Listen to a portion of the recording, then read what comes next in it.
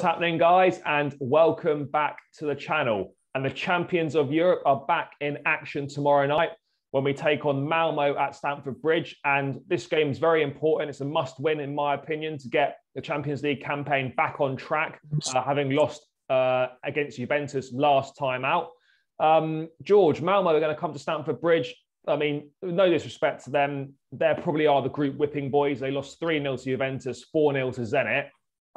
We really need to be getting a convincing win over them as well. They're going to come defend with a low block, men behind the ball. We've seen Chelsea in the past struggle to break teams down that do this. We saw it on match day 1 against Zenit. We just got a 1-0 win. You're expecting it to be a little bit easier this time?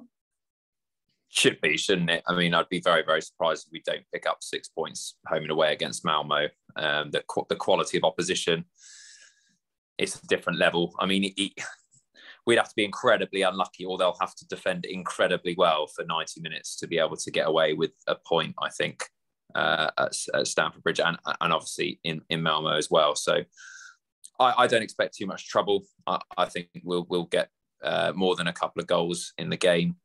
I think you're right. I think particularly if we're going to qualify, we need to win those games. But also, you know, if we're wanting to still get top of the group, which is a possibility, you know, we've still got Juventus at home.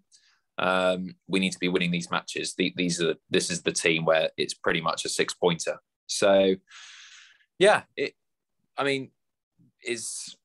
still Champions League football. You never know. But for me, I'm fairly comfortable that Chelsea are going to take all 3 points in this one. Yeah, I would think so. I mean, Thomas Tuchel did his press conference this afternoon. He was asked about Romelu Lukaku's form, saying that he feels he's been overplayed, he's tired, which is why he's not perhaps playing so well. I agree with that to a degree. I also think it's because he's not had enough service. I think real lack of creativity on the side at the moment, which is a little bit of a concern. Would you expect the likes of him, Mason Mount, etc., to be rested for this game and maybe see players like Kai Havertz come in who haven't really featured as much recently? Yeah, definitely. I mean, we keep harping back to the squad, but we've got the squad to deal with it, haven't we? We're champions of Europe for a reason. I think one of those reasons was the strength in depth, and we've got that.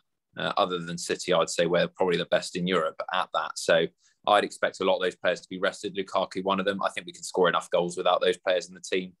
And when you're replacing someone with Lukaku's quality with someone like Kai Havertz, it's hardly a disappointment. I mean, Kai Havertz still a record signing at the club, scored in the Champions League final, more than capable of getting goals against Malmo, as is Timo Werner. I'd probably like to see Timo Werner maybe play up top for a change, but remains to be seen how he's going to go with the lineup. But I don't know if Lukaku's. I mean, the difference is we don't really have another option as in an out-and-out centre forward this year because we lost Tammy. I think that's probably one of the reasons why I would have thought we could have kept Tammy perhaps. But yeah, maybe Lukaku does need a rest. Take him out and go with it. Go with the team that's still more than capable of winning this game. I have to say, I think whoever plays for us, as you mentioned, the squad's outstanding. We shouldn't be having any problems beating Malmo, regardless of who we put out onto the pitch. Obviously, a big plus that Thiago Silva and Rudiger are back in training. I'd probably expect one, or if not both of those, to feature in the back line. Do you think Reece James, now having come on against Brentford, this would be a good opportunity for him to get a start under his belt and some more minutes in him as he gets back to full fitness? Would you expect him to kind of come in at right wing back, and would you expect Ben Chilwell to continue, or do you think this is a game that Marcos Alonso could easily step in and play in? Yeah, I'd like to see Marcos Alonso back personally, and I think Reece James the same. It was a difficult game against Brentford at the weekend. Took a lot of energy out of the players in the sense that we were digging deep for that last 20 minutes, and I think we need to freshen it up.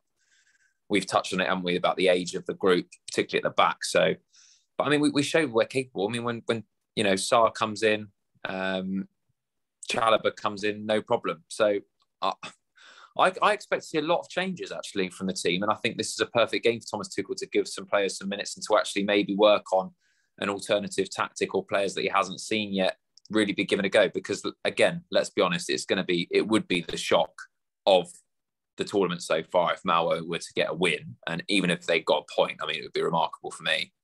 Yeah, I mean, we could even see the likes of the forgotten man, Sal Niguez, possibly. I'm not sure. I mean, that might be a stretch too far, but that could be a good opportunity for him. I'm not sure how he's been training.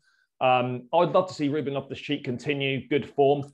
I would like you think this could be a game that Alonso could play in, but Ben Chilwell has got that momentum. And when you're playing well, 3 goals in his last 3 games of club and country, you just want to keep playing. You don't want to lose that momentum. So it'll be an interesting selection there. But George, last thing on formation, obviously we saw 3-5-2 deployed last time against Brentford. Tuchel, when asked in a press conference about how to combat the low block, teams coming to the bridge and just defending, he said that the answer could possibly be a formation change, get more attacking players on the pitch. That's not something I'm personally expecting from the off, but it could be something we may see if we get to half time at 0-0. There could be a switch in the formation to get more attacking players on. Do you feel the 3-5-2 is going to be ditched for the more favourable 3-4-3 we've seen recently? Perhaps. I think he's probably given it away in his press conference that he's going to try something. And like you said, it's whether he goes from it from the off, which is quite dangerous in a way if you're playing an unfamiliar formation.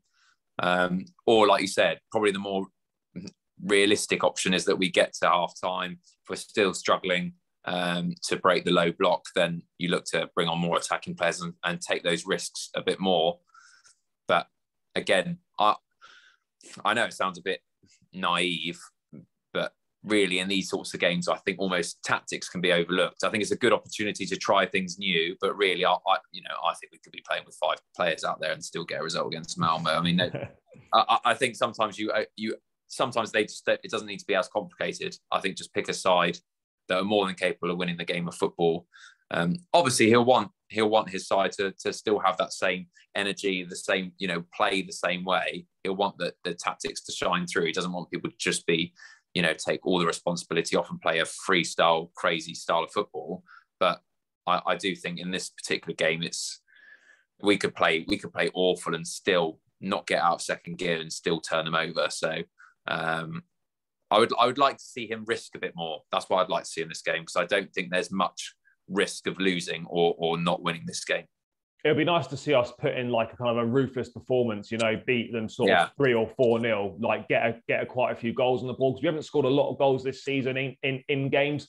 As I mentioned, struggled for creativity. Just quickly, last thing to finish up, George.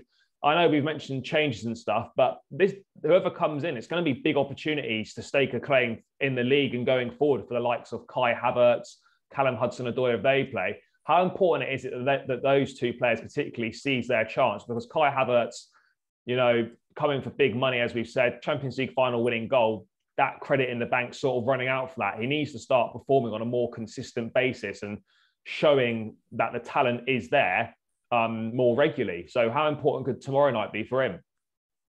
Massive. And I think Thomas Tuchel's one of those managers and one of the very few in the kind of the top end of the table that isn't afraid to change it. I don't think a lot of people still know what Chelsea's necessarily best side is.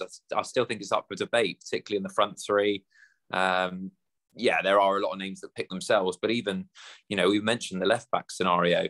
But I think the biggest debate comes in that front 3, and I think that's completely open to interpretation. So unlike someone like Ole Gunnar Solskjaer, who just picks the same players again and again and wants to make it work, I don't think Thomas Tuchel's afraid to say, look, in those moments, if they show enough quality in training or they have a good few games, they can do it. And the case in point is Loftus-Cheek, isn't it? He's come in, he's worked hard, he's got himself a place, and he's been rewarded with a couple of starts and playing well. So for Kai Havertz, it's a massive opportunity for him. And like I said, mate, I agree. I think we need to be ruthless, and those players need to really take the game by the horns and go for it full pelt. Yeah, no, I 100% agree. I'd like to see us, really put this team to the sword, kind of lay down a bit of a marker, show that we mean business and that we can score a lot of goals. But that's just myself and George's thoughts on the Champions League tie against Malmo. It should be pretty straightforward, but you just never know in football. As always, guys, smash a like on the video. Make sure you subscribe to the channel. We're now 12 away from 100, so please subscribe, spread the word. We're almost there. And yeah, we'll catch you in the next one.